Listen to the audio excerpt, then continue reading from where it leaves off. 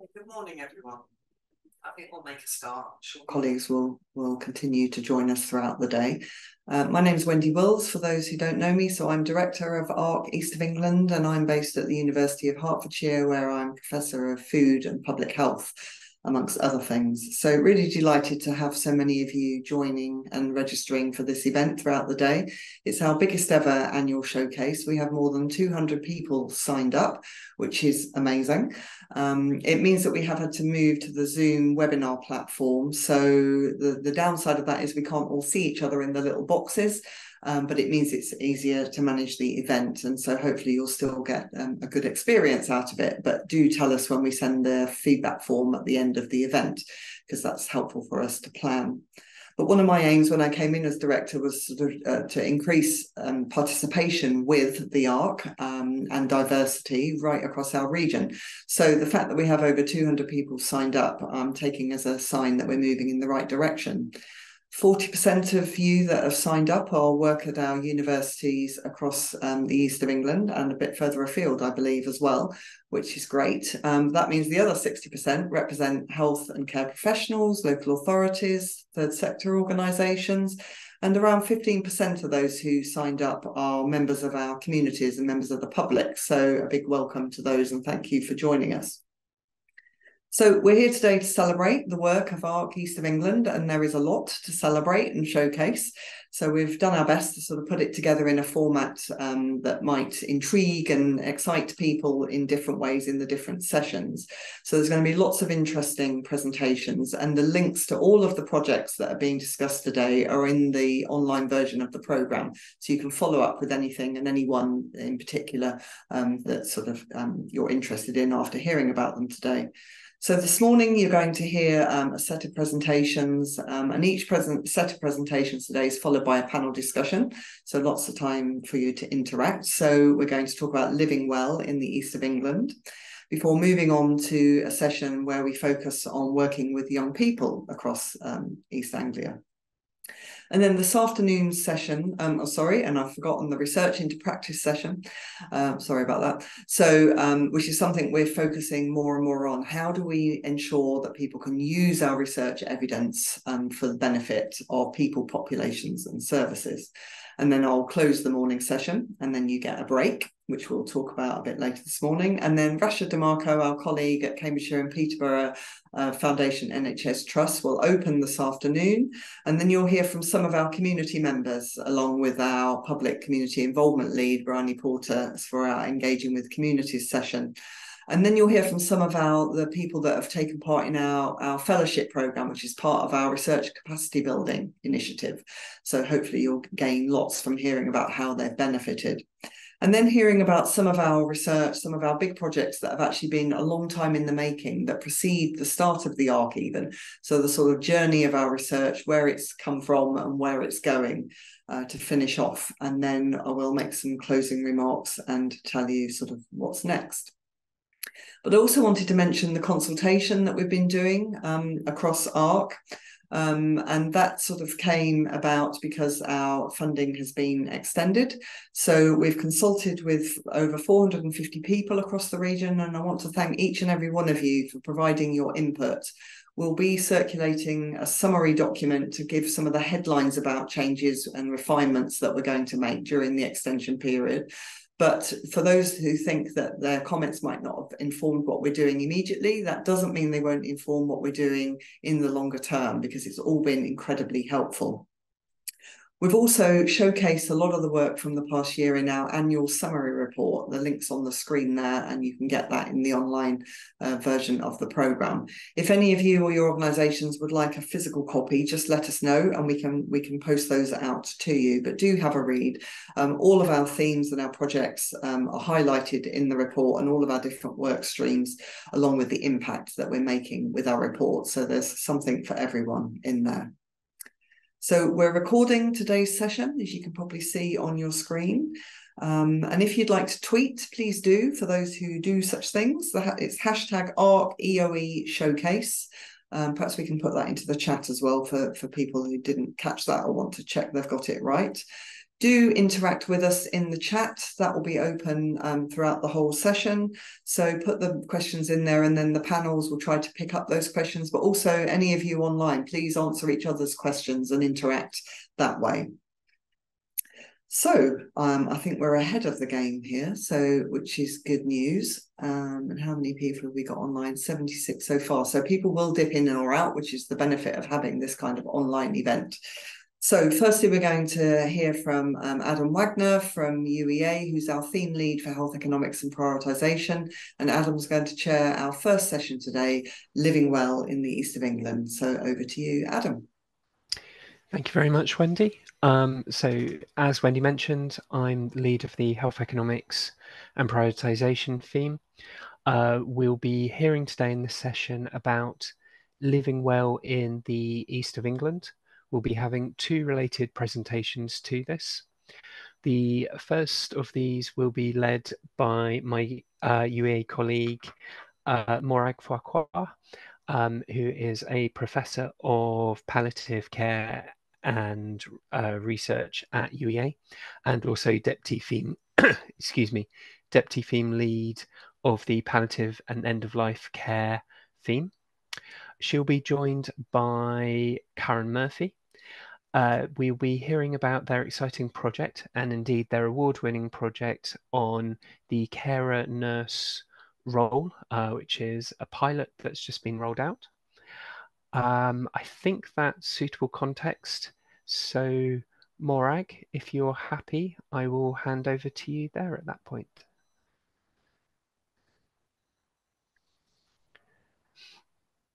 Okay, that's great. Just try to start my video, and I'm being told the host has stopped it. I don't know if my video can go on. Okay, I'm just going to move the slide here. Wonderful. Thank you very much, Adam. Sorry, just found a button to start my video.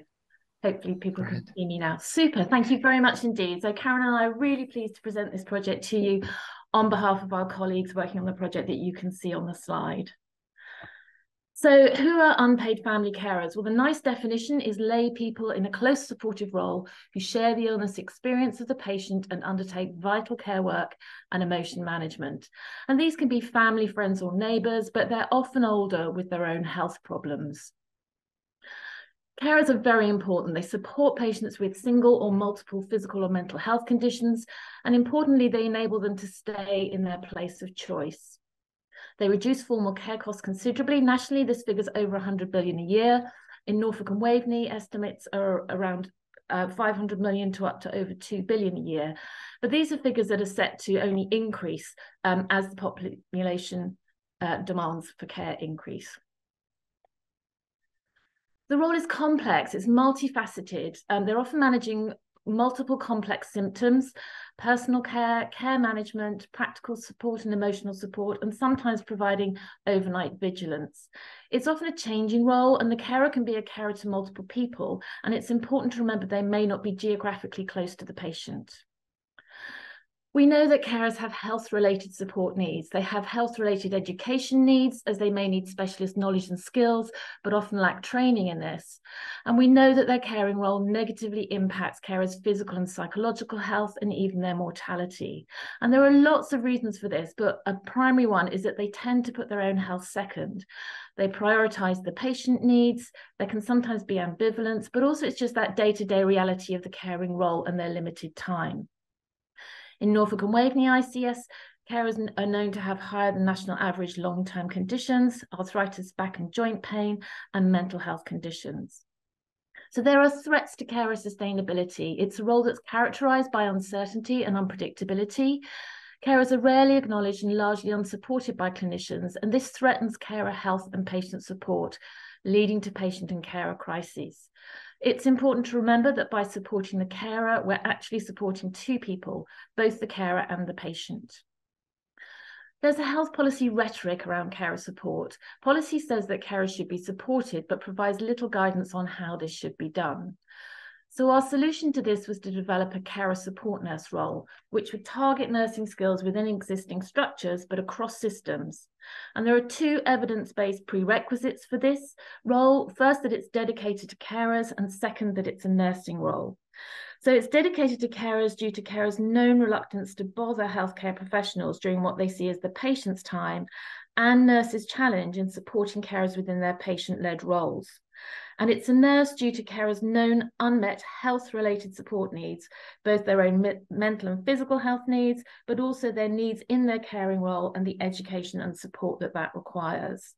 So this differentiates the carer support nurse role from other roles such as social prescribers or care coordinators. It's filling a unique gap requiring nursing skills and complementing existing services. So we worked very closely at UEA with East Coast Community Healthcare in developing the role. And this saw healthcare and academia working together to develop the evidence-based role and delivering an evidence-based nursing practice. In developing the role, we worked with over 70 stakeholders regionally across health, social care and the voluntary sector, and national leaders in carer support from NHS England, the QNI, Adult Social Care and Carers UK, but importantly with over 100 carers and patients as well. And there was universal enthusiasm for the role. When we spoke specifically to carers in the Great Yarmouth area where the role's located, they confirmed the national evidence about the need for better carer support. They told us that they often felt their needs were not met, but instead felt assumptions were made about how they were coping. They could feel abandoned or passed around by services and could feel underappreciated and overlooked. They welcomed the idea of the new role and felt it could create a space for their needs to be discussed, provide opportunities to talk to a professional who understood how difficult it could be for carers to open up about their needs, and it would fill gaps in existing carer support. So there are 5 evidence-based principles behind the role. It's community-based, it's cross-sector working, receiving and making referrals across health, social care and the voluntary sector.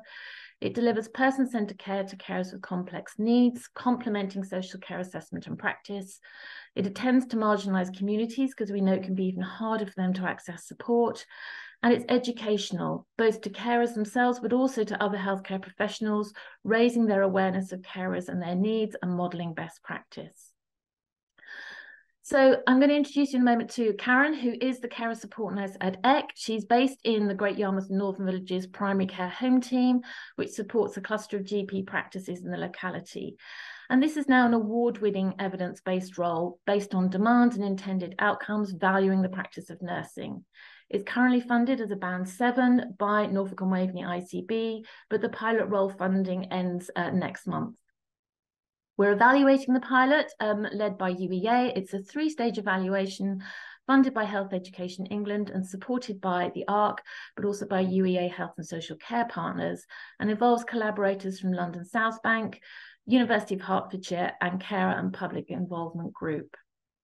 The evaluation completes this autumn and is focusing on the value and impact of the role, looking at role activity, the views of carers, patients and cross-sector partners.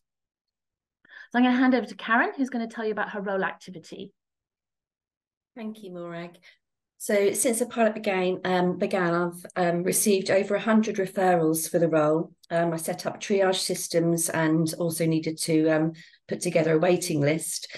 I typically do home visits for assessments, which I follow up with phone calls or visits.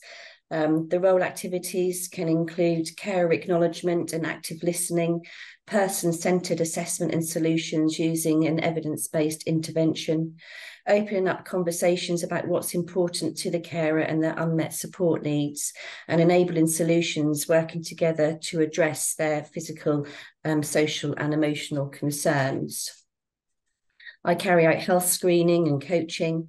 I upskill carers when needed, and I assess risk of carer breakdown and carry out crisis management, and also deal with safeguarding concerns. The role requires extensive interprofessional, intersector working across health, social care, the voluntary sector and emergency services. And the role has also been described as a super connector. Thanks, Karen. So in terms of the feedback we've had so far from carers, it's been overwhelmingly positive. They particularly value this opportunity Karen mentioned about opening up conversations, sharing their experiences of being a carer and discussing difficult issues and feelings. Sorry, I'm just trying to move the slide on. Oh, apologies. I'll just jump back. They really value the practical support that's been put in place, and they welcome the opportunity to re-engage with Karen if they need to. So very briefly, I want to tell you about Susie, who was a carer to her mother for a number of years before Karen became involved in the last few days of her life. It allowed me to be her daughter again for the last 3 days of her life. When you're caring for somebody, liaising with healthcare professionals, dealing with her needs, you become a bit like a robot. If it hadn't been for Karen coming in when she did, I don't know what I'd have done. I was on my knees. She was very kind, very natural. There was no sort of, I'm the nurse here to tell you what you've got to do and you do it. It was, I'm here. What help do you need? When she said, right, we've got somebody coming in to sit with your mum tonight, I went, wow. I was able to get a bit of sleep, be more with my mum, sit with my mum, just not have to worry, will she be all right all night? And Susie went on to describe a series of other actions Karen took related to her physical and mental health. And at the end, she said, she made a big difference to my family's situation. If you want any more proof that this scheme works, there's your proof.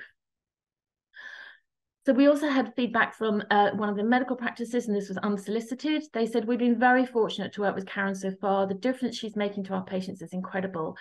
In fact, since December last year, she's seen 45 carers via various referral routes, which is the highest number of engagements for carer support over all the practice areas.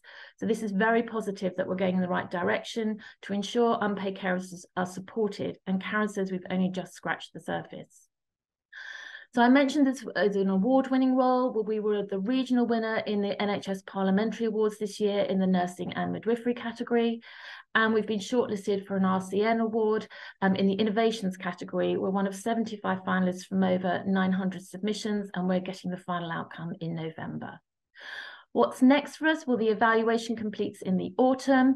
Role funding ends mid-October, as I said, and continued funding would ensure continuity of current provision prior to winter pressures, preventing that loss of opportunity to move to a sustainable role from the pilot, prevent loss of developed skills and established networks. We don't want to lose this super connector, but enhanced funding could develop a team approach, enabling geographic spread and enhanced carer support. So thank you very much for listening, and we're looking forward to hearing some questions in the panel session.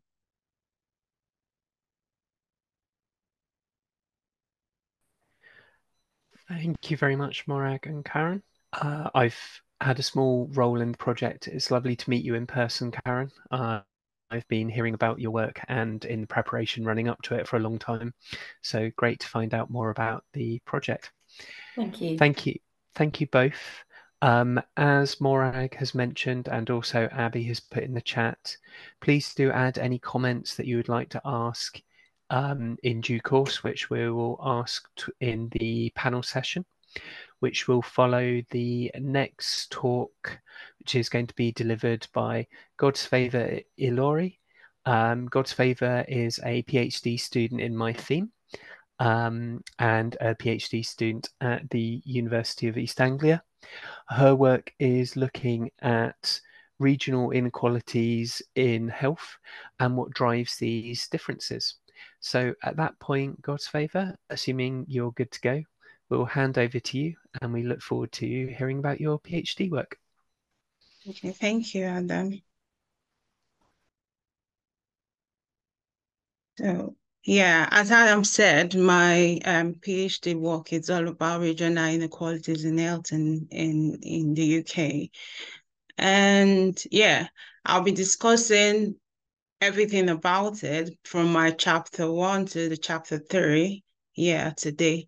So a little bit of background or introduction. I'd say regional inequalities in health can be defined as geographical variation in health outcomes. And it's been very, very significant over time now, and it has caused urgent challenges for policymakers. And we could see that despite great health achievement over the years, regional health disparities still persist in the UK. And this has caused both human and financial burden to the economy. And the Office for Health Improvement and Disparities recently said that it has cost £30 billion of a year loss of productivity in the UK. And for my project, I'm working, to give it a little bit of context, I'm working with 11 regions for my chapter 1. excluding the Northern Ireland because there is no data for that. And for the chapter 2, I'm working on 9 geographical regions in England. So a little bit of context to that. So research questions. My thesis generally is looking at this broad research questions. For my chapter 1, I am actually the research questions is on what lies behind the differences in health outcomes across regions in the UK. And then for my chapter 2, the broad research question is, does the neighborhood environment contribute to hypertension and chronic kidney disease disparities in England? And for chapter 3, I'm looking at what are the underlying sources of chronic kidney disease disparities between coastal and non-coastal areas in the east of England region. So a little bit of explanation to this research question. So my chapter 1, I'm looking at the UK generally, and chapter 2, I'm focusing on England, but this time I'm looking at diseases burden, which is the chronic kidney disease in England. And then for my last chapter, I'm looking at the coastal and non-coastal region, but then for the east of England region only. So a little bit of method overview. So for my method, I'm using a statistical analysis to work on my research questions. And in that, I would say that I'm using an objective health measures. These health measures has been collected by nurses, So yeah, and then for the name of the data is the United Kingdom Household Longitudinal Study, can also be called the Understanding Society. And yeah, they are the one that is providing these biomarkers that are used for analysis of health. And what I actually did, I applied for a special license data, which would give me an access to the small area level in the UK or England. And then I linked it up with the Understanding Society data that I have, and I also linked it up with the English Indices of Deprivation of 2010. And I also used Owaka blinder decomposition analysis. Like I said earlier, I used a statistical analysis for this. What this does is actually that explains the differences in the outcome variable between two groups. So in other words, what I do is I try to compare two regions together to see the what actually drives these regional inequalities, and look at a good performing region with a worse performing region, and see what is actually driving this regional gap between these two regions in order to get as in a perspective towards the cause. So my outcome variables that I am using a NOS measured indicator, which is 2, and 2 blood-based biomarker. So I'm using BMI, systolic blood pressure, cholesterol ratio, and estimated glomerular filtration rate. So we all know that body mass index is actually lower or higher BMI signifies poor health. And then systolic blood pressure, the higher values of systolic blood pressure can cause hypertension. And for the blood-based biomarker, the cholesterol ratio, higher ratio means a higher risk of heart disease. And for the estimated glomerular filtration rate, any rate that is below 89 milliliters or below 89 millimeters, signifies the risk of chronic kidney disease. So these are the outcome variables that I'm using for my work. And yeah, a list of covariates that I'm also using to analyze this, the drivers of these regional inequalities. I'm using demographics, age and gender, and some other as well. And And for the neighborhood level characteristics, I'm using hair quality, the road distance to a GP, income deprivation, skill deprivation, and to mention but a few. And for socioeconomic status, I'm using household income, education, job status, and so. And for lifestyle factors, I'm using physical activity, smoking status, alcohol consumption, even daily consumption of fruit as well as some of the factors that are driving regional inequalities in these regions. So yeah, these are preliminary results so far that I've collected from my analysis. So what I found is that London has a better health outcome compared to the rest of the regions of the UK. So what I do now is that the fact that London has a better health outcome compared to the rest of the region, so I used London as my base category to compare all other regions to see what actually London is doing well that other regions need to follow up on. And so in doing that, I'm actually looking at those drivers that actually is causing this regional gap. And yeah, and also in the result, I found that there are evidence regional disparities. There are evidence regional differences in all health measures. So previously, I made mention of the 4 health outcomes that I'm using. And in all of those 4 health outcomes, you could, as I found out in my result, that there are regional differences in health in all of those health outcomes.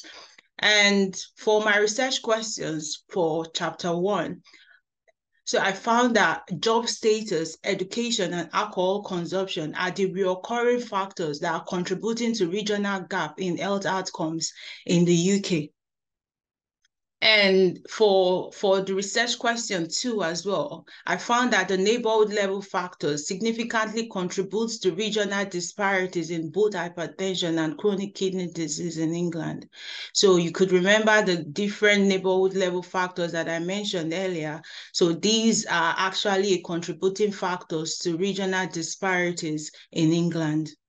And lastly, I found that there are coastal and I found out that they are coastal and sorry, I think these comments are blocking my slide. Yeah, they are coastal and inland disparities in chronic kidney disease in the east of England region, with age and household income contributing to the highest to these disparities. So policy implications now. So far, I would say that there are individual level characteristics, as in the individual level characteristics contributes to regional disparities in health outcomes in England and the whole of the UK.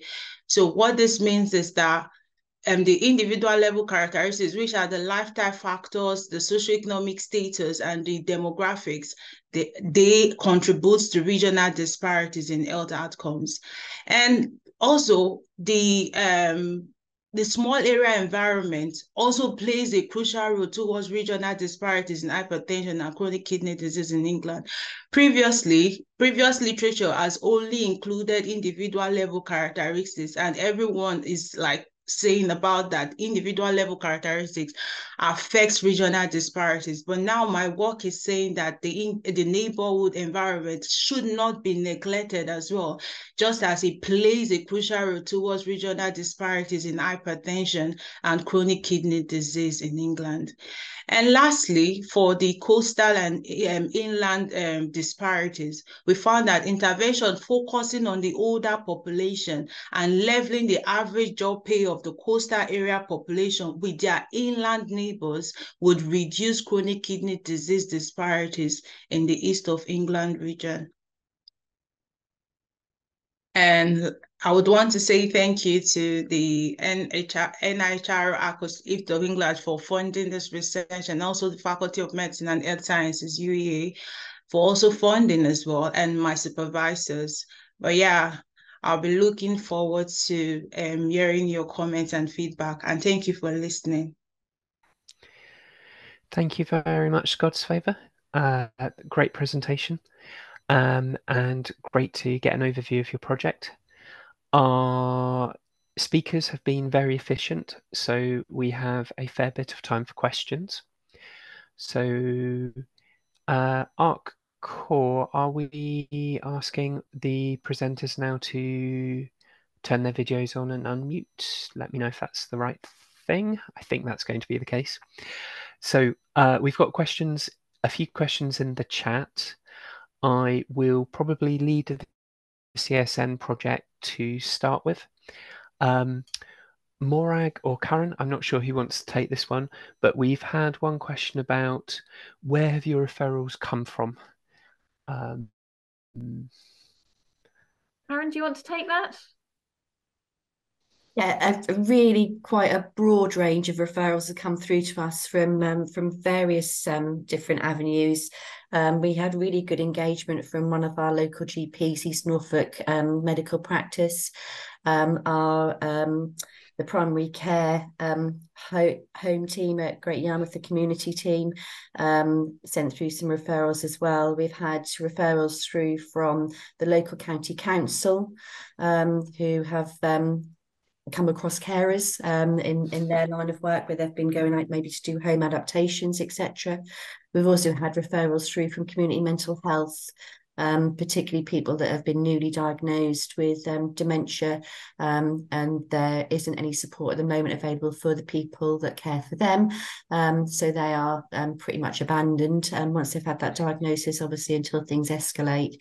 So there's it's been really quite diverse. I don't know if Morag wants to add to that.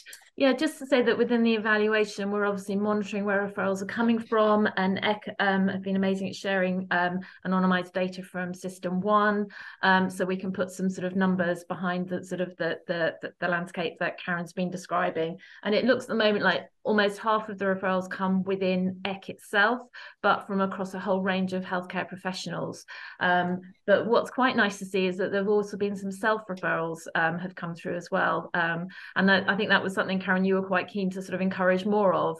But it's obviously about carers being aware of their carer label and the fact that they're in a caring role, and recognising that they need support in the first place in order to get that going. Thank you very much. I'm going to try and fold in Michael Hornberger's question, but I will also abuse Chair's prerogative and sidle in one of my questions. How is your time spent, Karen? You've got a great deal of different types of work you could be doing. One of my interests in the project was how much time do you spend face-to-face with patients? How much of your time is spent like in the super connector role? What's your kind of time split between those? Sort of relatedly also, can you drop into most of the cases and resolve the problem, or are many of them ongoing that you have to build a relationship with? So having asked two questions, I'll hand over to you there. There's no straightforward answer either to that question. It is subject to the carer's individual needs, so it's all about the individual's unmet needs. So my initial assessments, which take place face to face, can take, well, I would say at least take 90 minutes to have those conversations and unpick what their needs are. I use the CESNAT and intervention. Before I actually meet with them, I send a confirmation letter in the post and introduce them to the About You booklet, so they can work through that and help them identify their needs as well. So there has been a little bit of preparation there. Depending on how complex their unmet needs are, I could spend a day following up for an individual carer. I can spend half an hour. So it all depends on how, the differences there. I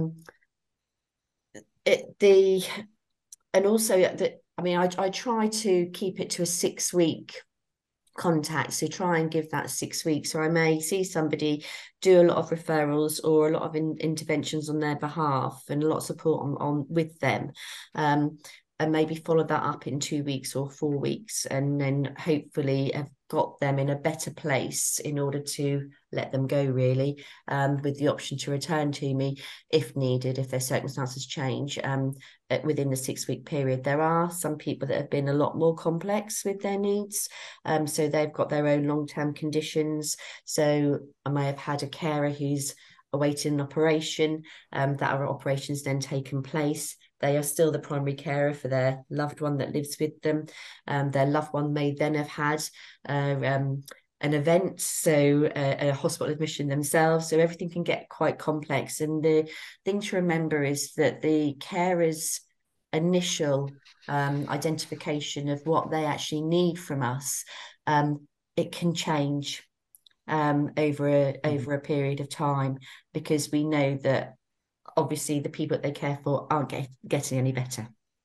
And then there's also potentially bereavement support as well, that I've been offering. I don't try to take on everything myself. I did notice in a comment someone mentioned Admiral nurses, which I'll take the opportunity to link in there. I have worked quite closely, but only recently managed to engage with the Admiral nurses. So I do tend to signpost onto more specialist fields, if there is something out there that can support instead of me. Grand. Thank you very much, Karen. Let's turn to Godsfavour for a minute. Godsfavour, potentially a background question that I think I think I've lost who asked the question, but could you give us a bit of detail of why CKD, why your particular interest on the chronic kidney disease? Yeah. So the reason why I am particularly interested in chronic kidney disease is because, at least I think it's been neglected a little bit, not like neglected, but it's not too focused. I think hypertension, diabetes, and the rest of the things are the ones that are more popular in the literature. But then chronic kidney disease has been recognized as a growing public health concern as well. And to be honest with you, you either know someone that has kidney disease. So, and I feel like it is something that should be shown more light to. So that's why I am a little bit interested, or I'm interested in chronic kidney disease. Yeah. Thank you, Godsfavour. A question from Nikki.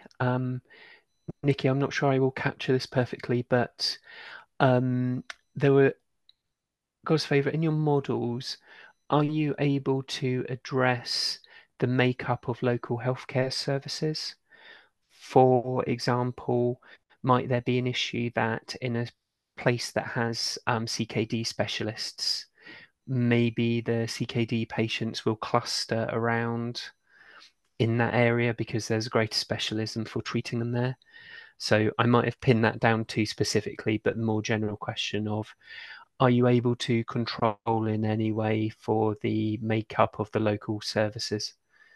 Yeah, unfortunately, no. It's just what the data, as in what I saw in the data that I used. So I think that should probably be one of my study limitations, but no, I did not. A sort of a follow-up question, again, abusing chair's prerogative.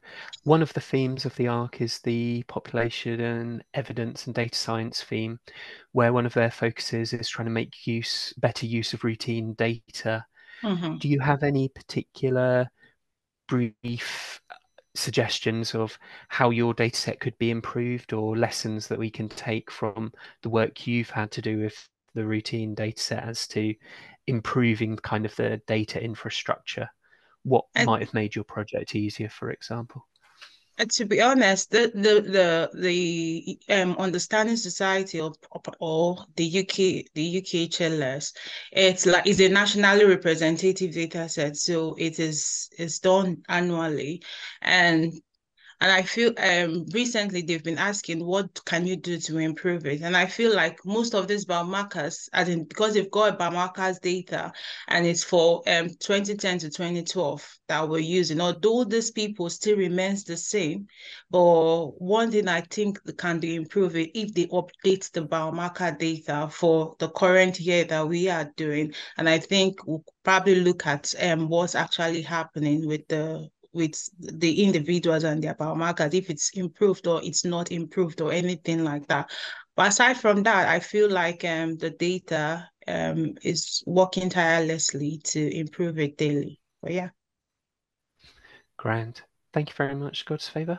I'm now trying to find another question for Morag and Karen. So there's a question. So EK12, EC12. So there's a question about sustainability, and I suppose this might think about kind of your rollout models. For example, you talked about there might be a team structure. I think Morag and I have reflected briefly as to what that team structure might look like. Might there be a senior person employing healthcare assistants, or might you have people in different places? So over to you. How do you think about scalability and rollout?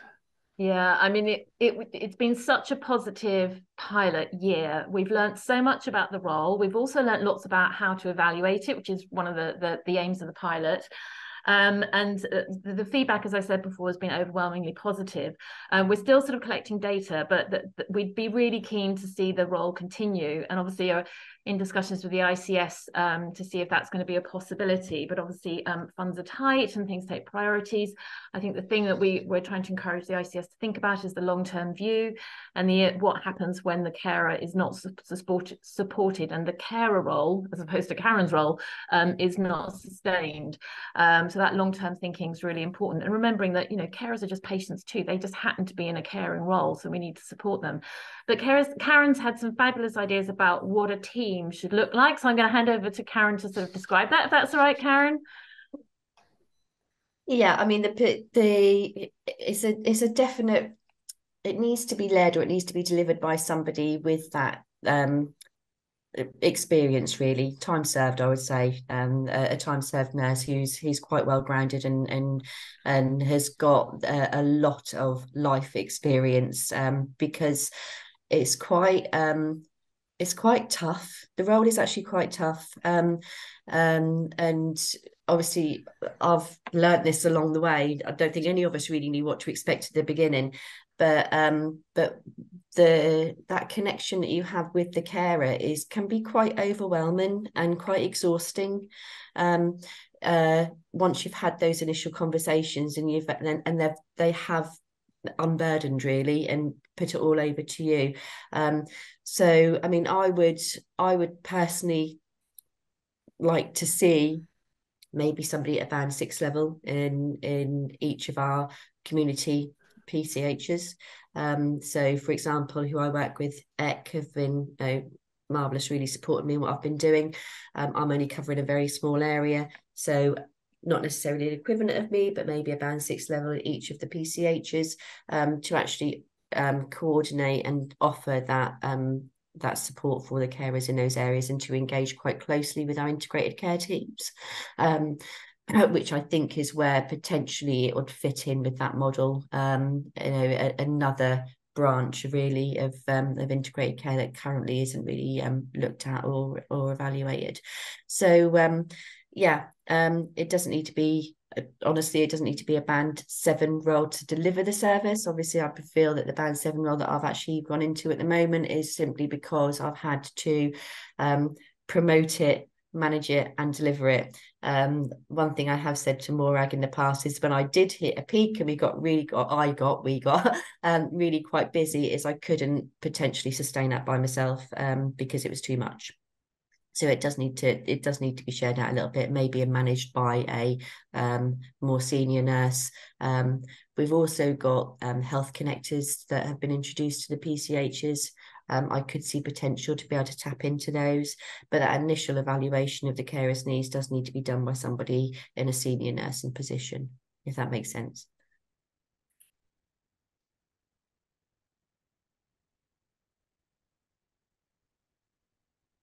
Oh, has Adam frozen? Okay, while Adam's frozen, I'm going to take the opportunity just to come back to that question about the Admiral nurses, and just to say that we had lots of engagement with Admiral nurse leads when we were doing that early stakeholder work, because one of the things I was really keen on was to make sure that this was going to complement existing services and not be treading on anyone's toes. So they were absolutely involved in developing the role, and it's been great to see how it's played out, and that, you know, that toe treading doesn't seem to have happened. Adam still looks frozen to me, so I'm going to keep going because I saw some other questions in the chat, if that's right, but somebody stop me if you don't want me to do this. So somebody asked a question about long-term care needs and how Karen supports that. I mean, I'll give my quick answer, and then I'm going to see if Karen's got some thoughts to add. So I think the thing we needed to remember in the pilot, that this was a short-term period. We only had a year for Karen to work with these carers. And actually, given the time it takes to set up the role, it was actually a 10-month period where Karen's been actively working with the carers. So that a relatively short-term intervention, as Karen described, of about 6 weeks, has been what's been in place. But the key thing with that is about using that time to sort of upskill carers, but also to build their resilience in their situation. I don't know if there's anything you want to add to that, Karen? Yeah, it's just been really about giving those carers with their own long-term health needs the toolkit, really, in order to look after themselves, making sure that they know who to connect and who to connect with, and appropriate pathways, and to alleviate concerns, to educate them really as to their own benefits. I've had carers with long-term health conditions such as diabetes, and we know that cost of living is a real issue at the moment, who can't afford a well-balanced diet, so they are spending the money on the low quality, high sugar foods in order to eat. You know, so it's been really quite diverse, the support that's been given, and but I've managed to connect those people to various organisations that can help them sustain it, because there is a clinical need, and I think that has been quite evident in the work that I've done, is that if the individuals have the support of a healthcare professional who can actually confirm that there is a real clinical need, then more doors open for them, and there is more support out there. And I think that is what has been a real game changer for a lot of the carers, is to have that somebody advocate on their behalf, or somebody supporting them to look after themselves, and to open those doors and make those introductions, and the continued support going forward has been marvellous, really. Thanks, Karen. I'm going to hand over to Luca Mai, who I know is leading the next session, and we'll answer the other questions in the chat. Thanks, everybody. Thank you both very much indeed. And yeah, just to say that, yeah, do put any questions that you have in the chat, and the presenters can come back to those. So thank you for that session. And just to introduce myself and the next session. So I'm Luca May. I'm a senior researcher at the University of Hertfordshire Centre for Research in Public Health and Community Care, CRIPAC, where I work closely with colleagues from the ARC East of England, and have led a couple of ARC affiliated projects. So my research focuses on children and young people's participation in health and care and their involvement in research. And as part of that, I lead the Hearts YPAG, which is a young people's research advisory group who work with researchers across the East of England and nationally. And we've also just co-produced a podcast on children and young people's involvement in health and care research, which may be of interest. So just to kind of plug that while I've got your attention, and I'll put some information about the group and the podcast in the chat in a minute. And just to say as well, for those of you doing research who are interested, if you'd like to have a session with the young people's group at one of our meetings, do get in touch as well. So this second session of the day is called Working with Young People in the Region. So the first presentation is by Tim Clark, who's a research clinical psychologist at Norfolk and Suffolk NHS Foundation Trust. And Tim will be talking about enhancing the collaboration between local mental health systems and primary schools in Norfolk and Waveney to improve access to patient-led cognitive behavioural therapy for childhood anxiety. And his research falls under the mental health over the life course theme. And then in the second presentation, we have Elisa Anukina, a Senior Study Manager at Cambridgeshire and Peterborough NHS Foundation Trust, who's going to be talking to us about the Fair Treatment Project. And this aims to link together de-identified data from different organisations to see the full picture of what's going on in young people's lives. And her study falls under the population evidence and data science theme. So as with the first session, just a little reminder that questions will be taken at the end of both presentations. So please put any questions that you have in the chat during the presentations and we'll come back to them at the end. Thank you. So Tim, over to you. Thanks, Luca May. Just checking you can hear me. Yep. Hopefully you can. Wonderful. Okay, so it's really exciting to be here. It's wonderful to be with you all and talk about some of the work that we've been doing predominantly in Norfolk and Waveney on a project that we've called Working on Worries, so the WOW project. And essentially it's about enhancing collaboration between mental health and education systems to support children and young people with anxiety difficulties.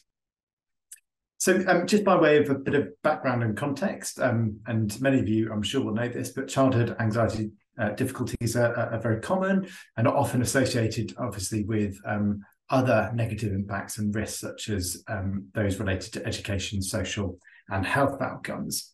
Now we know excitedly that there are actually lots of evidence-based interventions and treatments and support out there for childhood anxiety difficulties.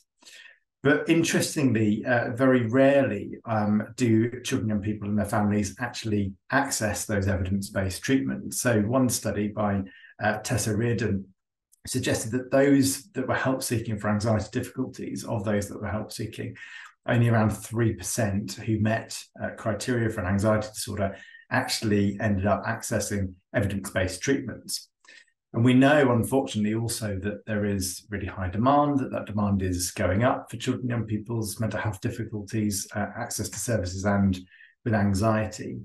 And there are real capacity issues within children and young people's mental health services and provision.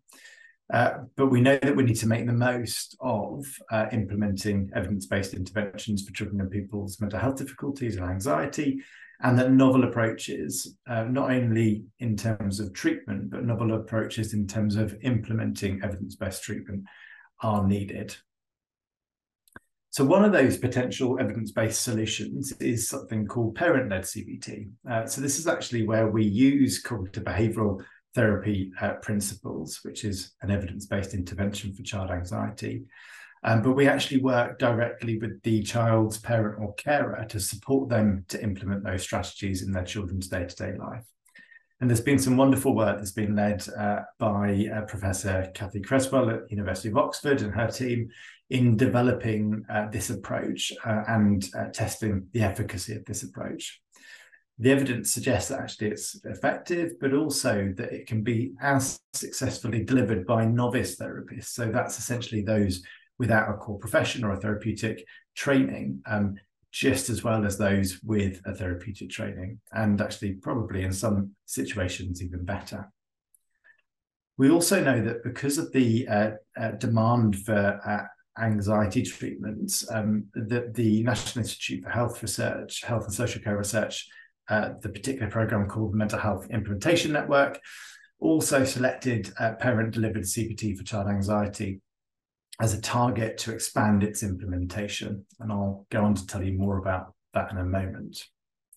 I also just wanted to flag that in addition to the face-to-face approach that I've just described, the parent-led CBT, which otherwise is known as helping your child, there is also a new online support intervention approach, which takes the same content, but delivers modules that last about 30 minutes and are released weekly to parents and carers.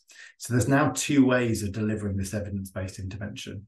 One, which is face-to-face, which is for helping your child, and takes 4 in-person sessions of up to 60 minutes plus 2 telephone calls. And now this online support intervention with a dedicated delivery platform, both of which are evidence-based. So probably about 3 years ago now, I had the privilege of being an ARC East of England implementation fellow, and we worked with a really dedicated group of pastoral workers in primary schools to implement parent-delivered CBT through the use of pastoral workers.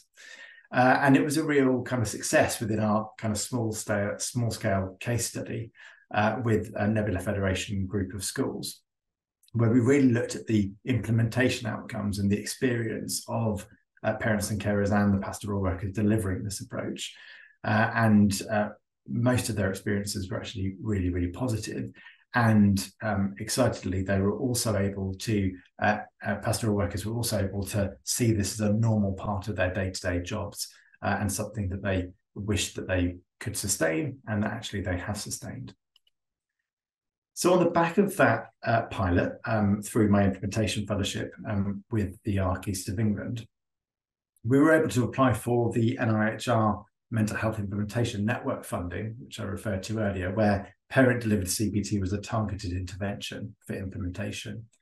And that's where our next project, Working on Worries, or WOW for short, was born, really. And essentially what we aimed to do was to expand what we'd been doing in this pilot group of schools and train up even more pastoral workers within primary schools in Norfolk and Waveney to deliver parent-led CBT for child anxiety, to further implement and access and increase the access of this intervention to those children that need it most. So we wanted to expand our approach, but we also wanted to use implementation science principles to optimize the implementation, delivery, and sustainability, and inform future implementation of this program of work in primary schools and facilitate that shared learning. So we set about thinking about implementation science theories and frameworks that we could use to inform our work. And we settled on a variety of frameworks, actually. One called EPIS, which is Exploration, Preparation, Implementation, Sustainment. And we started to think about all the potential implementation barriers and facilitators that we would need to consider during this program. We opted for a train the trainer program. So we worked with children's wellbeing practitioners, educational mental health practitioners to train them up in training pastoral workers in parent-led CBT. We also worked with public health colleagues to identify schools where there was higher deprivation, higher risk factors of mental health difficulties. And then we started to work really closely with schools and senior leadership teams to invite pastoral workers to be part of this program of work, train them up, and deliver implementation plans per each school to optimize implementation and sustainability. We also had the great privilege of working with a really dedicated group of parent and carer advisors who had been part of our original pilot, actually, and some other parents and carers, and they've been really influential in helping guide our program and guide our implementation. So our progress to date then, that we've trained up 21 professionals within Norfolk and Waveney to train others. So they've gone through the Train the Trainer program. We've successfully had 2 waves of training pastoral workers up now. So wave 1, we've trained 48 primary school pastoral worker staff up across 35 primary schools, and they've already started to deliver the intervention. And that was only in March time. Then we've had a further wave of training of 39 additional staff from a further 27 primary schools who will start delivering the intervention in September, October. So far, this equates to 13% of all Norfolk and Waveney primary schools being covered by this approach. And we hope to expand even further going forwards. So progress to date, of those that are trained, already 39 online support intervention cases have been started or initiated, and 9 known face-to-face or helping our child cases have also started to date.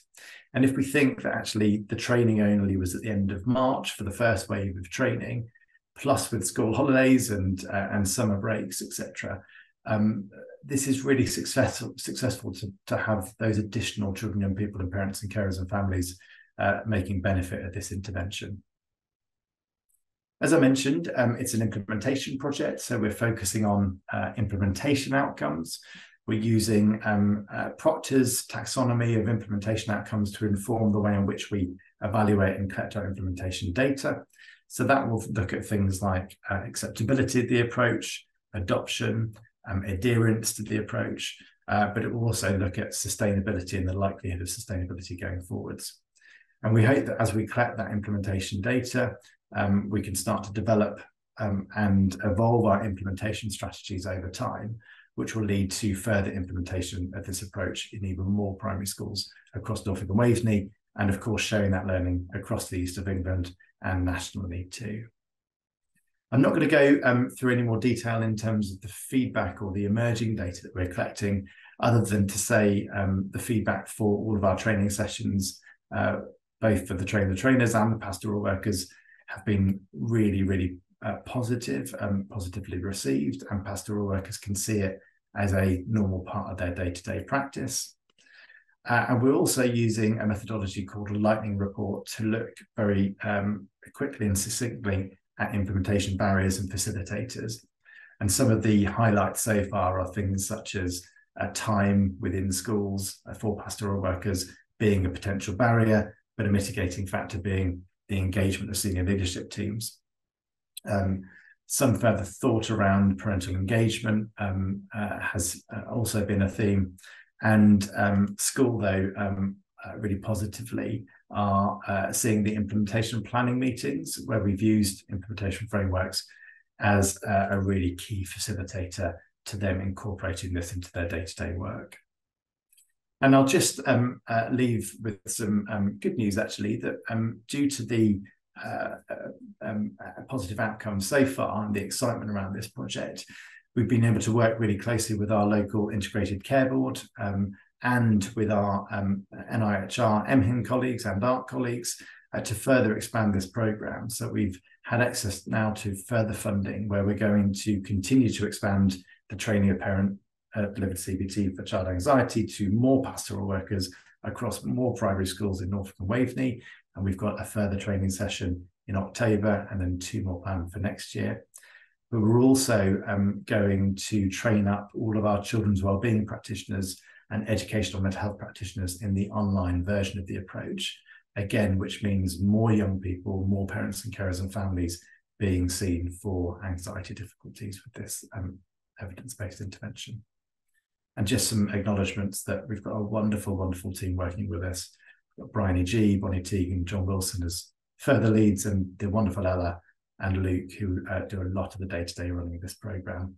And it couldn't be done without our parent carer advisory group lead, Rachel, who's a parent carer with lived experience herself. And as part of our implementation plan, we have a schools lead who's a pastoral manager in a group of primary schools supporting us also. Thanks, Luke and me. Thank you, Tim. That's a great presentation. And yeah, there's lots of questions coming in the chat as well, which is fantastic. And we'll come to those at the end.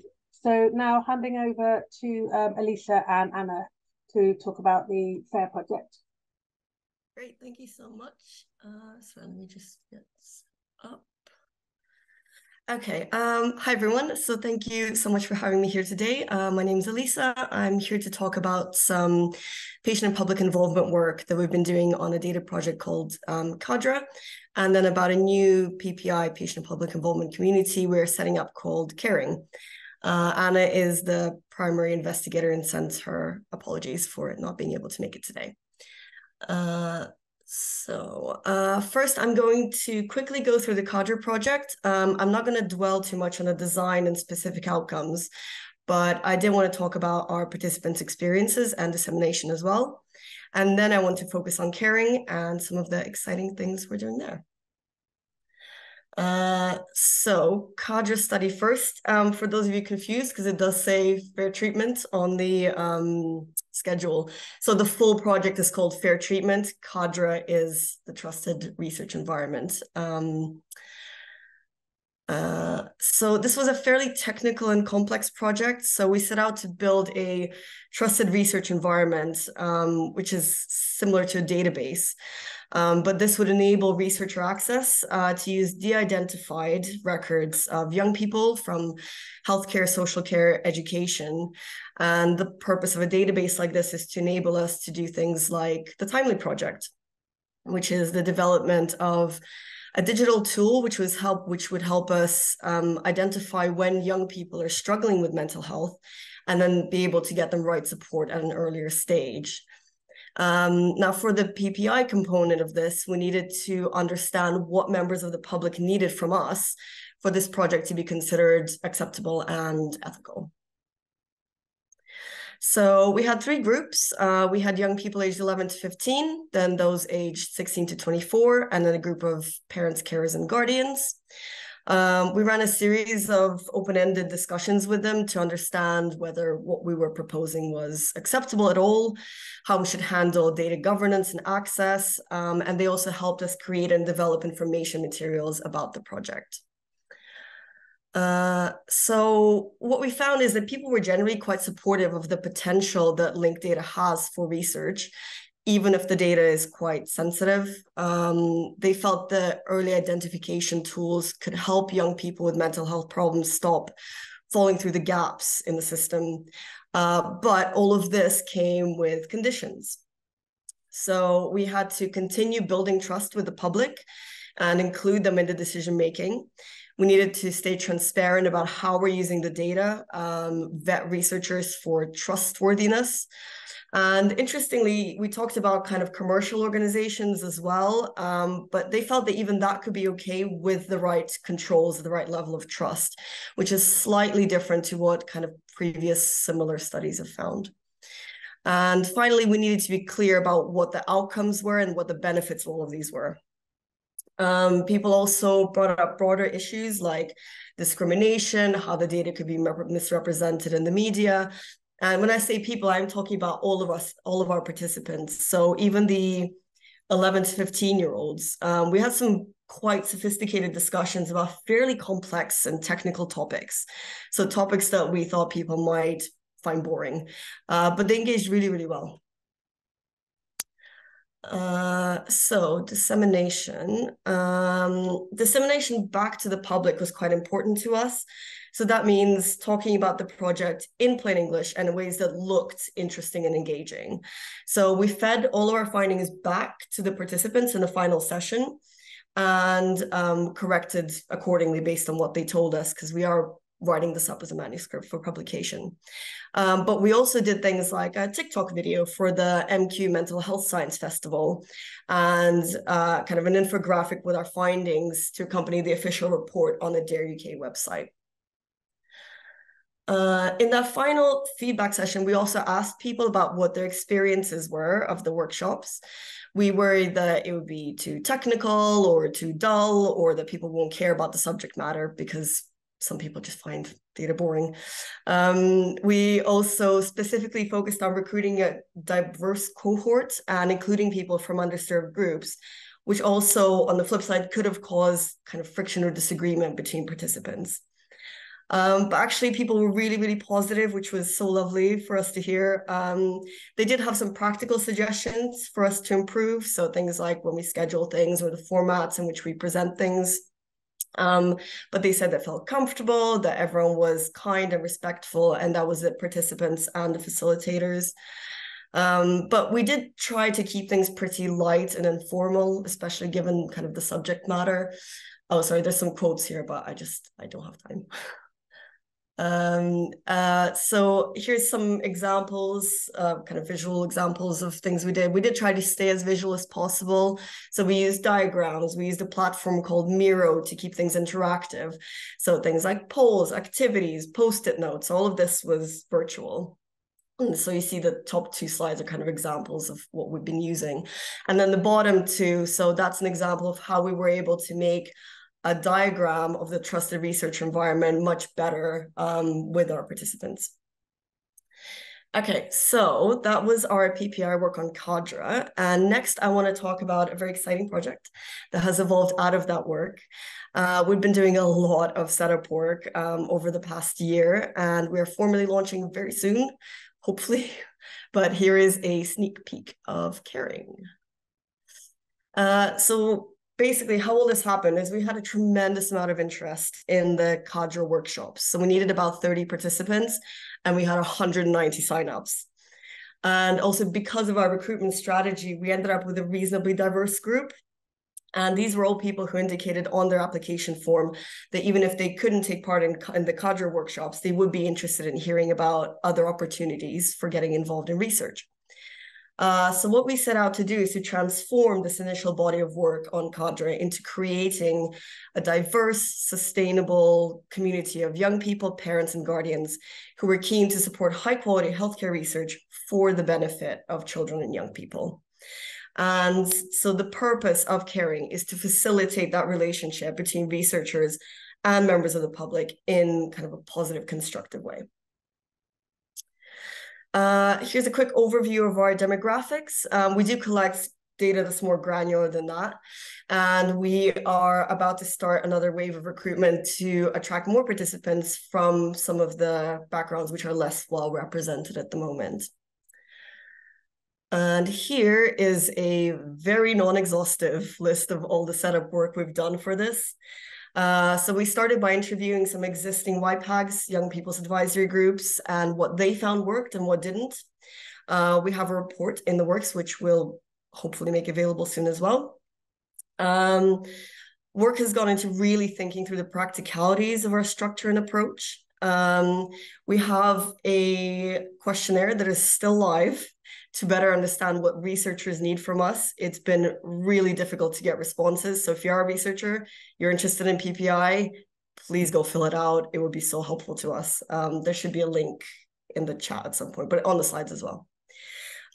We've also developed an impact assessment strategy, which will allow us to understand what difference we're actually making.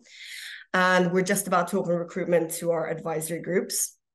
Also, a lot of time and effort has gone into infrastructure to ensure we do everything properly with the right safeguards, data protection, risk assessments, all of that kind of stuff. So throughout all of this, we've been meeting every 2 weeks with our working group, which includes public representatives as well. And they have been absolutely brilliant. They've been completely invaluable to this whole process. And we are just about to launch our website, which will have the recruitment materials for our advisory groups on there as well. So this is kind of a visual representation of the structure of the community. So you can see you have all of the caring members. Then we have 2 advisory groups, one for young people, one for parents, which we're now in the process of setting up. And then we have a steering and a working group as well. Right. Just want to show you some visuals. A lot of our approach was born out of what our cadre participants were telling us. So they wanted things to be clear and succinct. They wanted videos and diagrams and bullet points, not huge chunks of text. So that's what we're doing. And we start people from scratch. So there's no PPI experience necessary. We explain what PPI is, how they can contribute. We explain the research process itself. We try to keep the language quite informal. We aim to keep things interactive, so make it a dialogue, not a lecture at them. Here are a few examples of kind of post-it note activities that we use in Miro. And finally, so these are roughly the pathways for our participants and then for researchers into caring. So with our participants, we will first be doing some capacity building and co-creation, then slowly start engaging with real research projects. We'll evaluate the impacts, adjust on an ongoing basis. After co-creation, we would expect the researchers who do want to make use of caring and come work with us to support their PPI to follow a specific pathway within caring as well. So we can't really have people just dipping in, reading off some dry and technical slides, ticking off a box somewhere, and then disappearing forever. We do want this experience to be constructive and interesting for everyone, and that's what caring is for. We're here to facilitate that. We're very excited about this project. We're just doing some last minute crossing T's, dotting I's. We've got a website that's just waiting for some last minute approvals, but we do have an email address for the project. If you're interested, you want to know more, get in touch. If you're a researcher who would like to work with us in future when we do kind of launch fully, there's an expression of interest form, which you can fill out and let us know about what your project is, what you need from us. And there should be a link to that as well. And yeah, that's it. Thank you very much. Thank you so much, Lisa. And yeah, thank you so much to both of our presenters. There's quite a few questions in the chat. I think we're only probably going to have time for 1 or 2 questions for each presenter now, so we can stick to time. But I think Alicia and Tim, you can have a look at the questions and respond in the chat after this. It will be fantastic. But just to say as well that I think I've really liked how you highlighted how children and young people can be involved in complex topics and complex tasks. And I think there was something really important for me about how kind of the nub of public involvement is taking things that are complicated and boring and making them accessible and engaging, rather than saying this is too difficult for people to understand. So Tim, a question for you. Is there any consideration of parent capacity to support your project, particularly where they might have their own physical and emotional health needs? And might children whose parents are less able to support be disadvantaged? Thanks, Luca May, and thanks, Nikki, for the question. Yeah, it's something that's come up a couple of times, and I guess it's important to say this is one treatment option. It's one offer of support that parents and carers and children are able to access. So it's not going to suit everybody. So we're really mindful, and we've had that advice from the Parents and Carer Advisory Group, that this approach isn't going to suit anyone. So we've also developed signposting materials for parents and carers that aren't able to, for various reasons, take advantage of this support.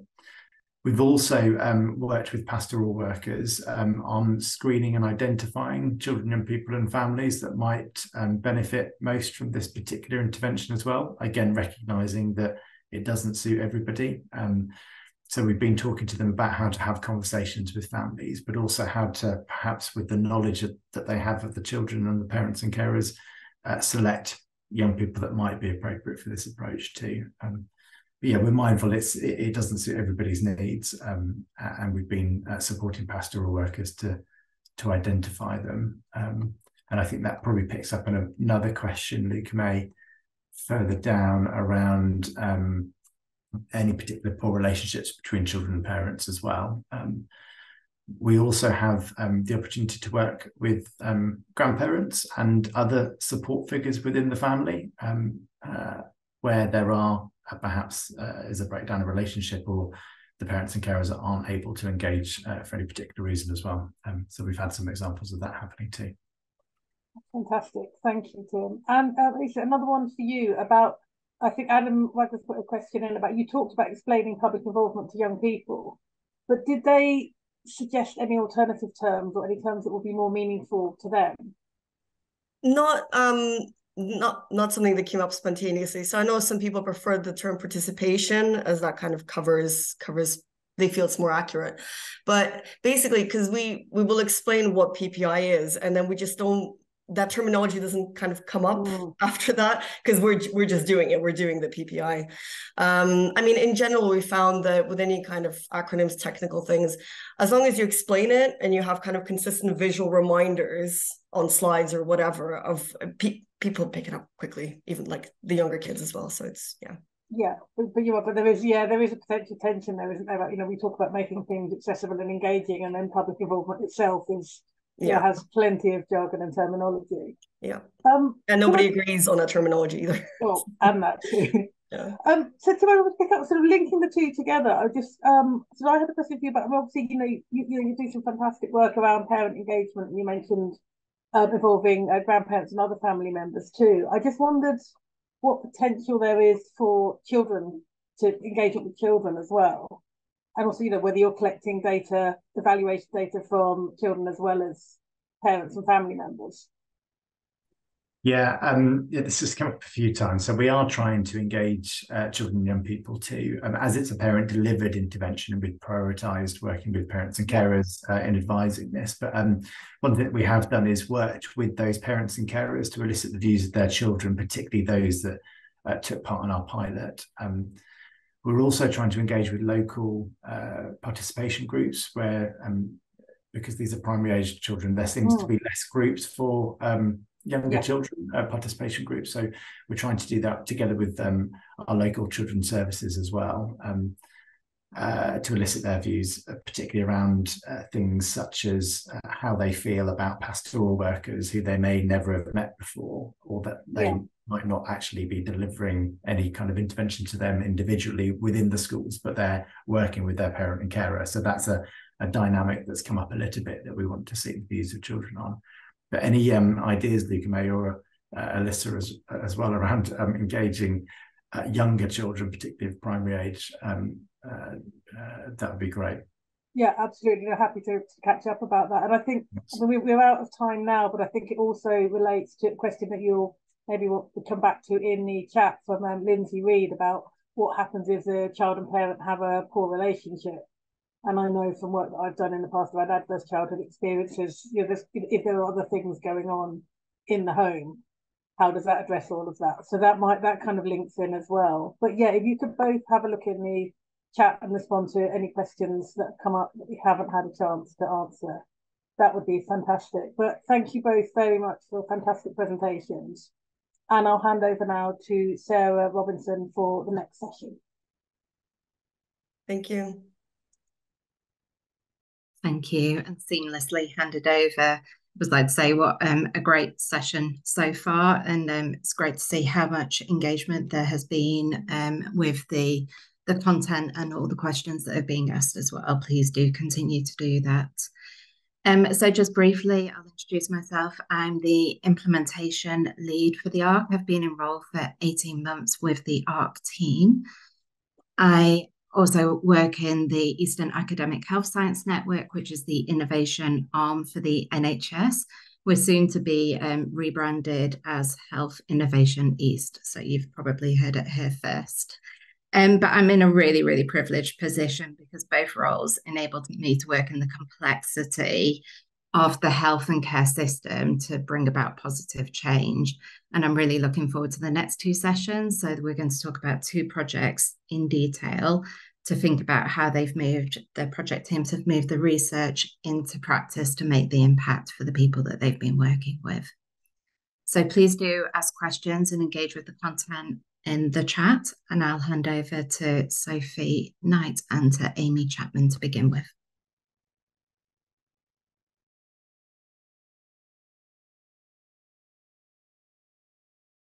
Brilliant, thank you. Can everybody hear me okay? Yes, perfect. Brilliant, okay, thank you, Sarah. Yeah, I will just move on the slides. So thanks so much. Thanks for the invitation to be here. So my name is Sophie Knight. I'm a principal advisor in the delivery team at Eastern AHSN, or Health Innovation East, as Sarah mentioned, it's soon to be known. And I've been overseeing a project to implement an opioid deprescribing toolkit, which came out of ARC-funded research. And I've been working really closely with Amy Chapman, who is an advisor, and Amy has been really doing all the work, the lead on the project, the day-to-day person, and making it all happen on the ground. So Amy and I are going to do a bit of a double act just in introducing the project, what it is, where it came from, and then Amy will talk through in detail what the implementation steps have actually been, how we've implemented it in practice, and what that has actually looked like.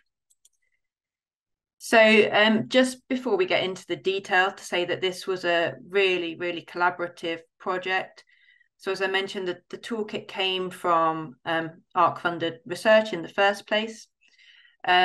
We then sought to implement it in Norfolk and Waveney ICB. So we've worked really closely with the ICB and partners across the ICS. So it's actually live across the ICS now. The PI for the project in the first instance, the development of the toolkit, was Debbie Bhattacharya, who was based at UEA at the time and in receipt of the ARC funding. Debbie has since moved to the University of Leicester, but she has still very much stayed involved with the project. And so we've had a University of Leicester involvement as well latterly.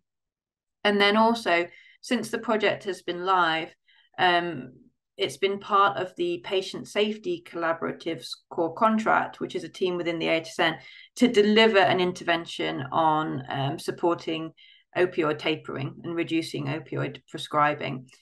So we've linked in with our Patient Safety Collaborative team at the AHSN to deliver on that outcome via this project. So it's been really, really collaborative. We've had lots of different stakeholders involved. So we like to say at the AHSN that we work from insight to implementation and impact. And this project alone is a really, really good example of that. So in this case, the insight came from the research that informed the toolkit and the development of the toolkit. And I will go on to say a bit more about what the toolkit is and what it consists of. But there are 6 evidence-based components to the toolkit about how to reduce opioid prescribing and opioid tapering in the most effective way. We then wanted to operationalize that toolkit and implement it. So we had the idea to plan and to do that and to work with stakeholders to think about where that might work best, what that might look like. And then the bulk of this work, the vast majority of where we've been focused on this project has been around implementation. So we've really worked collaboratively to actually implement that toolkit through the production of a new pathway in Norfolk and Waveney. And as I said, we'll go into that in more detail. And we're now in the process of measuring the impact of that implementation. So we are collecting data for an evaluation and hope to submit that to an academic journal at the end of this year. So just to introduce a bit of background of where this project actually came from in the first place. So in 2017 to 18, Public Health England reported that 5.6 million people were prescribed opioids, and over 500,000 of these people had been continuously prescribed opioids for 3 or more years. We also knew that in 2021, Great Yarmouth and Waveney CCG were the 8th highest prescribers of opioids of all CCGs in England. And we know just from existing evidence and guidelines, if you look at the NICE guidance for chronic pain linked there in the slide, that they recommend against starting opioid treatment for people with chronic primary pain. And the Royal College of Anaesthetists states that opioid tapering should be undertaken, but that actually it needs careful planning and collaboration. So we knew that there's a really high level of opioid prescribing. We also know that there's evidence to say that that isn't always the most effective course of treatment for people with chronic non-cancer pain. And we also know that careful thought needs to be put into actually how to reduce opioid prescribing. So there was a lot of interest from Norfolk and Waveney because they were the highest prescribers of opioid in the region. I think at the time, as I've said, the 8th highest of all CCGs in England in 2021. And they'd also already started some really great work in this area. So just there, we noted that they were the prescript winner for high dose opiate reduction in Great Yarmouth and Waveney for 2019 because they had made significant reductions in their levels of prescribing. So they were still really high, but there was already some really, really great work going on. There was a lot of appetite locally to do this, and there was already significant effort going on in this area. So we were building on a really great foundation of an evidence-based toolkit, lots of evidence to say that that this high level of opioid prescribing probably wasn't the most effective approach, and lots of local appetite and effort in this area already. So just to say a little bit more about what the toolkit is and how it was developed.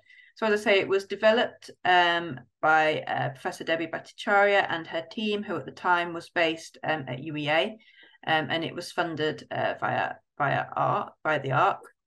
So the way in which they actually set about developing the 6 components in the first place was they conducted a literature review and looked at the evidence base for what's most effective in reducing opioid prescribing, and 56 studies were included in that literature review. And they also conducted a national survey, which included identifying grey literature that might feed into this. And from all of that evidence base, they synthesized the 6 components that came up most frequently and that were deemed essential to effective opioid deprescribing. So to run through those 6 components, there needs to be a clear expectation that opioid deprescribing is the responsibility of prescribers. Programs need a defined pathway incorporating tapering guidelines so that practitioners know what's expected of them and what support is available. There needs to be a consistent approach by all members of the healthcare team. Prescribers should be equipped with cognitive behavioural intervention skills to give them the confidence to initiate and manage tapering discussions. Programs should incorporate a pathway that includes access to psychological and physical support for patients.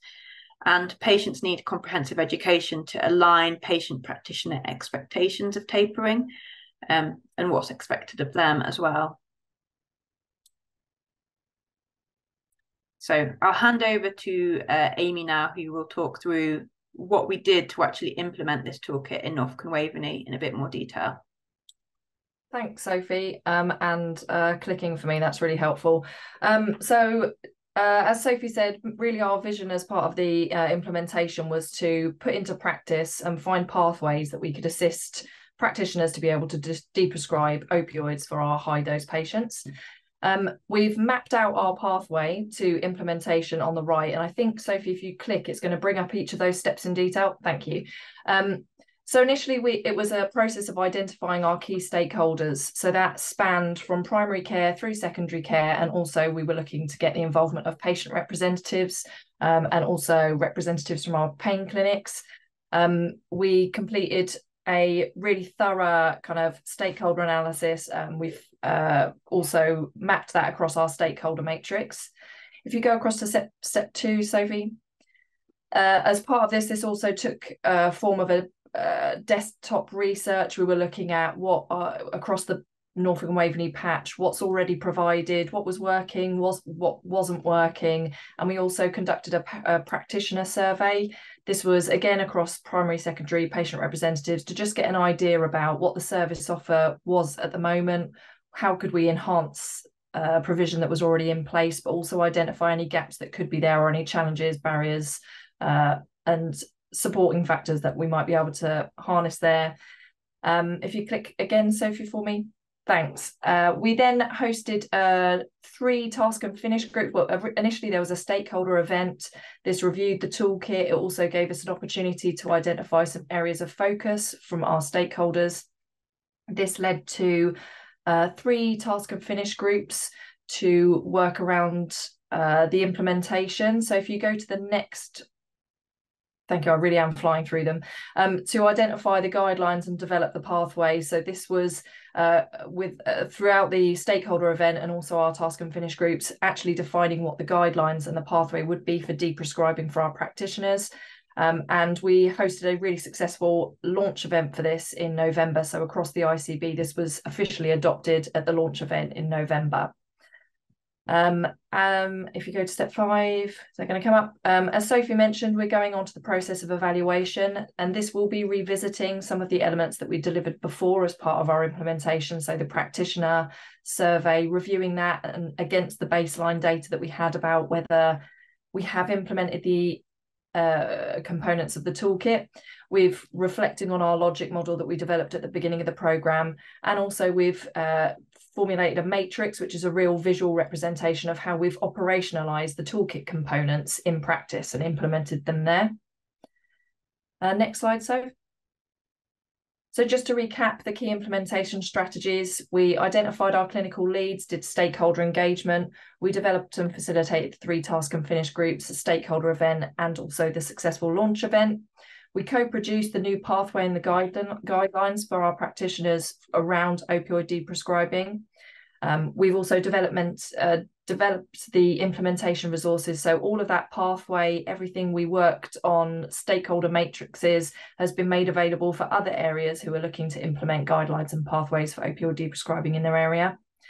And key elements like deprescribing training for CBT and involvement within the incentive scheme, I think used to be called the PQS for 23-24 and 24-25, which is being overseen by our colleagues in the Norfolk and Waveney ICB. If you next slide for me, Sophie.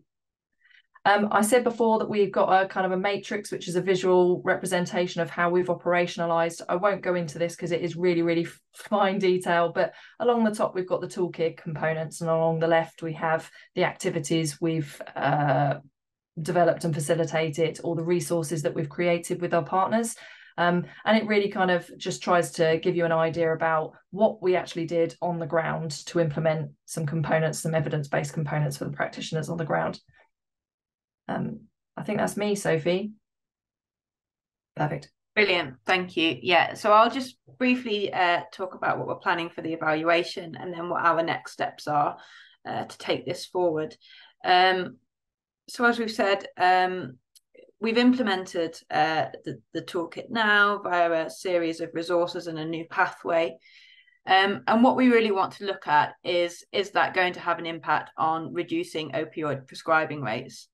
As I mentioned, there is already some really, really good work going on in Norfolk and Waveney. It was going on prior to this project and it continues to go on. So attributing causation to this project in any kind of reduction in prescribing rates is going to be difficult, but it's something that we're going to look at and trying to triangulate with other things as well. So we'll be looking at how the pathway has actually been implemented and fidelity measures. So has it been delivered as planned?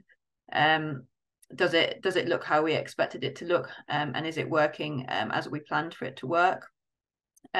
We'll be looking at staff satisfaction with it, with the resources, with how the pathway is operating, with the guidance they've received, etc. We'll be looking at impact on other service delivery, including other pain medication prescriptions where that data is available. And I think there's some of these things where we're still just working out the fine detail of what data we can get. And then we will be looking, as I said, at the impact on opioid prescribing rates, and trying to look at that alongside trends that were already there and what's already going on in other areas. But we are aware of the issues with causation. So in terms of next steps, we're going to continue to promote the use of the pathway. It's still being embedded. It's still relatively early days. So our colleagues in the ICB are doing a lot to sort of push it and promote it. We're carrying on with the evaluation activity now. The evaluation activity has been slightly pushed back against plan, just to make sure that we've given enough time for the pathway to be properly embedded and for it to be promoted by ICB colleagues. And we are planning to submit a manuscript to the BMJ by December of this year. So that's where we're up to, but very happy to take questions. Thank you, Sophie and Amy. It's a really, really comprehensive presentation. So it'd be great to receive some questions in the chat. There's one already for you, Sophie. And we'll hand straight over to Julia.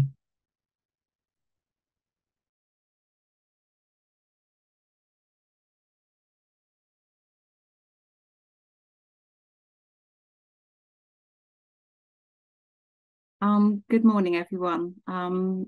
My name is Julia Jones, and I'm Professor of Public Involvement and Health at the University of Hertfordshire, and I'm delighted to be here this morning to share our research with you. First of all, I would like to acknowledge our study team who I'm representing today, particularly our project leads, Professor Natalie Patterson and Professor Jackie Kelly, who are unable to be with us today. Importantly, this study is a great collaboration between researchers at the University of Hertfordshire and colleagues at Hertfordshire Partnership University NHS Foundation Trust and the Adult Health Liaison team at Hertfordshire County Council, and the fantastic charity Book Beyond Words, who we've worked with this project, who develop picture storybooks for people with learning or communication difficulties, including people with learning disabilities. This study was funded by the Royal College of Nursing Foundation with additional support from the ARC East of England, for which we're very grateful.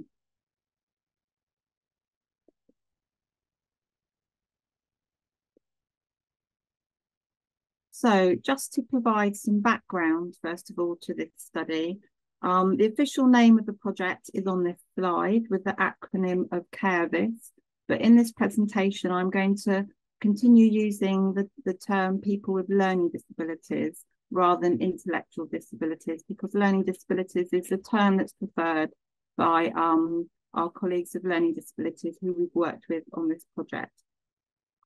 So just some background. We know that people with learning disabilities have a higher level of physical health problems than the general population and experience barriers to receiving preventative health care, such as annual health checks and vaccinations. Also, the quite startling statistics that people with learning disabilities die approximately 23 years younger for men and 27 years for females compared to the general population. Now, this project came about with the spread of COVID-19 virus, and this prompted great concern that people with learning disabilities would experience some underlying vulnerability to this illness, as well as barriers to treatment, including the vaccination when it finally arrived. The group people with learning disabilities, this group was initially not prioritised in the first vaccination rollout, and evidence soon emerged that the risk of hospitalisation and death from COVID-19 was proportionally higher for people with learning disabilities, and particularly for people with Down syndrome. As the pandemic unfolded, evidence demonstrated that people with learning disabilities were 5 times more likely to be admitted to hospital and 8 times more likely to die from COVID-19 infection. So with concerns about the uptake of the vaccination, that this would be lower among people with learning disabilities, in collaboration with our partners and with the funding that we applied for from the Royal College of Nursing Foundation, we worked with the charity Books Beyond Words to develop a visual resource called Having a Vaccine for Coronavirus, and you can see the picture of this here. And in a very short time period, we developed this picture storybook that you can see on the slide to support the understanding of having the vaccination for people with learning disabilities. The book was launched in May 2021, and it was downloadable for free from the Book Beyond Words website. We also printed paper copies of the resource for distribution across the region via our NHS Trust, HPFP and Hertfordshire County Council. We then conducted a mixed methods evaluation on the impact of this resource for people with learning disabilities. But an integral part to this research is throughout the research process, we work with people with learning disabilities to develop this resource and design the study. In early 2020, when we were all in lockdown and we were unable to meet with people in person, we carried out some online consultation with a group called the Purple All Stars. This is a group of adults with learning disabilities and autism who are part of the health liaison team within Hertfordshire County Council. This amazing group who use performing arts to communicate public health messages and raise awareness about mental and physical health for people with learning disabilities. When we were finally able to meet, we had co-designed workshops with the Purple All Stars group, and you can see some of the pictures from our workshops here. We also worked with people with learning disabilities as part of our project team, including a co-applicant at the different stages of the project, and also to add that Book Beyond Words developed their picture books with groups of people with learning disabilities.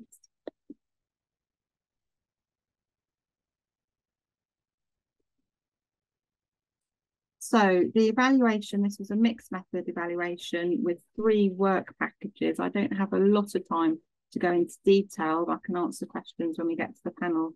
But we conducted interviews with people with mild to moderate learning disabilities, informal and formal carers, and also healthcare professionals. We conducted a mapping exercise of the distribution of the resource, how it was downloaded, and also looked at the vaccine update data for our region. And we also conducted an online survey. And all of these stages were informed by our colleagues with the Purple All Stars. So our findings overall, the visual resource was considered really helpful to explain the COVID-19 vaccination for people with learning disabilities. We also found that the understanding of COVID-19, the vaccination, was more of a process rather than a single event using one particular resource. Interestingly, the uptake of the vaccination in Hertfordshire and also in the learning disability population in Hertfordshire and Essex was higher than the general population. We also found from our evaluation that it was identified that local solutions were created, such as using the reasonable adjustment flags on the GP system for anyone who has felt needed additional support. Dentists were involved to offer sedation for people with needle phobia.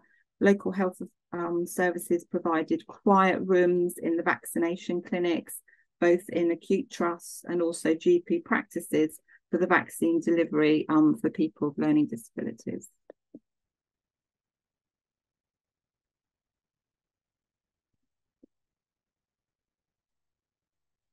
So on to the impact and the learning from our work. With the visual resource, having a vaccine for coronavirus has been revised based on the findings of our evaluation, and that's actually going to be launched this Friday at the Royal College of Nursing in London. And I'm delighted that the Purple All Stars will be joining us for that launch and doing a performance for us, which we're all really looking forward to. We're in the process of publishing the findings from this work. There's a great blog on the ARC East of England website, including a video of the Purple All Stars. You can see their performance in action. We've shared our learning with learning disability and clinical networks, including Radiant, that's hosted. It's a national network hosted by Hertfordshire Partnership Mental Health Trust. And we've continued our collaboration with our partners. And I think a great impact of this work is it's led to the development of really strong research partnership that has led to the funding of 2 follow-on projects. A study funded by HPFT looking at the experience of long COVID among people with learning disabilities. And then a new study that I'm co-leading with my colleague Amanda Wellings, which is looking at creative learning ability partnerships, working with 2 NENCAP organisations, Lowestoft in Suffolk and Barnet. And this new project just started 2 months ago. It's funded by the NIHR by Programme Development Grant, which is a great project. We're very excited about it. So thank you for your time, and I look forward to receiving any questions. And here's a picture of our very last workshop when we shared our findings with the Purple All Stars. Thank you, Julia. That was a really helpful presentation. I think the thing that struck me about both presentations was the parallels in all the techniques that you were talking about being born from the implementation science literature.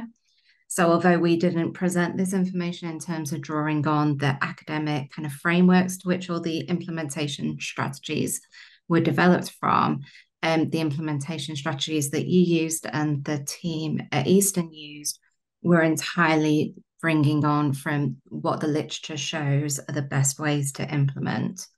So for in particular, I noticed that both of you talked about that co-design and that involvement element, and that there's the emphasis on sharing the vision of the work with colleagues as well. Both of the projects featured heavy emphasis about training and engagement of staff, and both projects also talked about the tailoring to the local context, which is being delivered to. That with implementation, that we believe that there's kind of no lift and shift of interventions, and that kind of the richness that you have from working with local projects and local services is so useful to making sure that those changes are embedded and then sustained as well.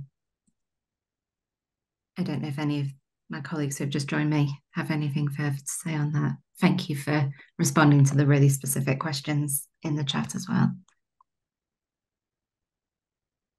I mean, nothing major to add other than to say that, yeah, exactly. I mean, when developing those implementation strategies, and also when we've presented this before, we can link it back to particular sort of theories, models and frameworks. And it's just really helpful to know that there's that body of literature and that body of evidence out there that can tell us the best way to do these things, and that then we can even evaluate what we've done ourselves and see what's worked well in that local context, and how that local context has perhaps had an impact on how well their different implementation strategies have worked. So yeah, really looking forward to getting a bit further on with the evaluation as well.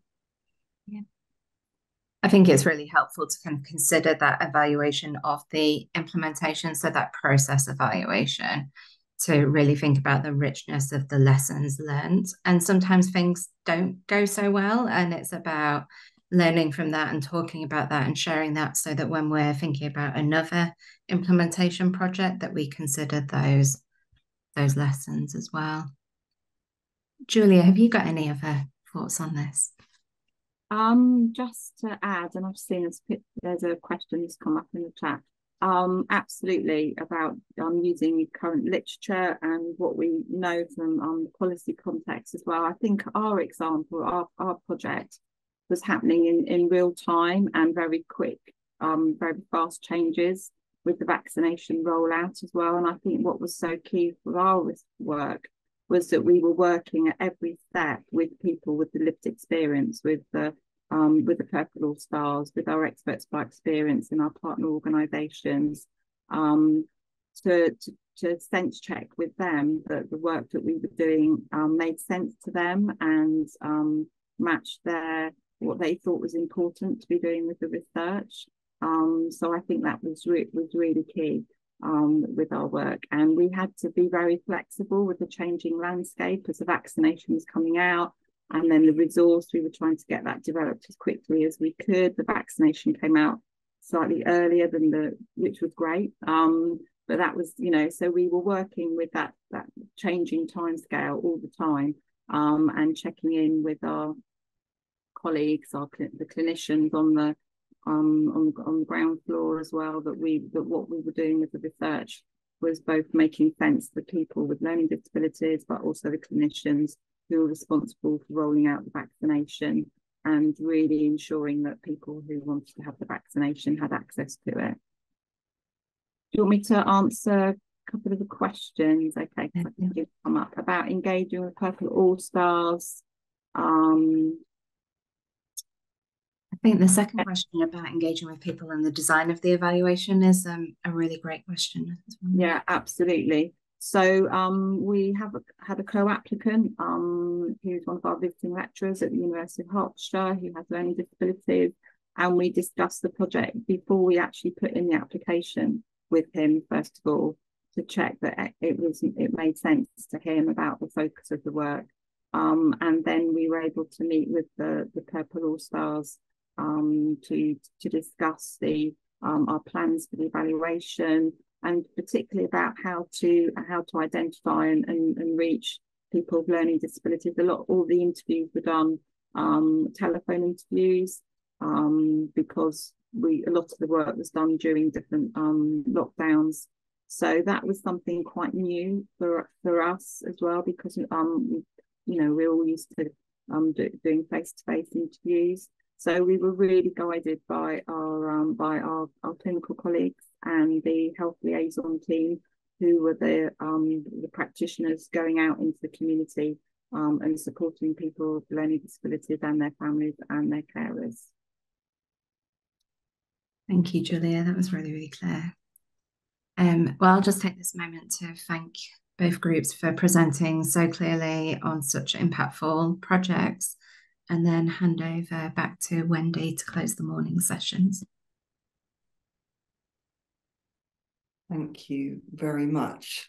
Well, thanks to all of you. I think that was a really informative morning, very well structured, well planned and well presented. So round of applause from me for keeping us to time from the beginning. And I think events like this work really well because we do hear about so many different projects and different approaches.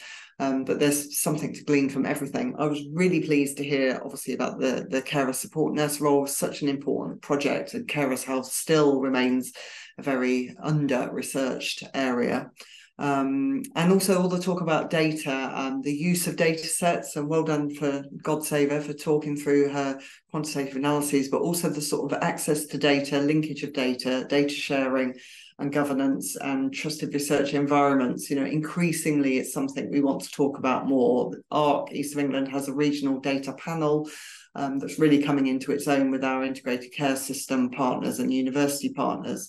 And I think the project that Alyssa and Anna are working on to do with the timely database and the public acceptability of sharing of data, absolutely crucial. We need to have more of those conversations.